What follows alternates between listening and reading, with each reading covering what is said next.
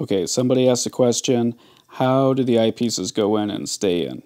And I realized we don't have a good video about our latest draw tube, and this draw tube is a big part of the overall Analog Sky story. And so this is a great time to do a quick video about this draw tube. You can see on the outside we have a helical thread pattern.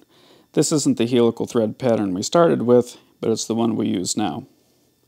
You can see on the inside there are these grip fins, flexible fins that hold the eyepieces in steady. We didn't start with those flexible grip fins, but those are what we have now. In order to insert an eyepiece, you just slide the eyepiece into the draw tube. And those grip fins will hold it nice and snug. No matter if you turn it upside down, you turn it all the way down to the horizon. So that's pretty cool. On binocular telescopes, it's especially important for your eyepieces to be perfectly centered all the time. Now, if we want to use an 1¼ eyepiece, we have these handy adapters. They also have grip fins on the inside. We also have some with screws on the inside for pesky undercuts and things like that. And so you put this adapter onto your eyepiece, and then it will just click lock into place inside of this draw tube. You can see the little tabs that go into the holes, and then they click into place. And what that means is that eyepiece, even though it's a very long, heavy eyepiece, stays perfectly collimated with the rest of the optical train, even when it's held totally horizontal like this. And guess what? You can turn that upside down too.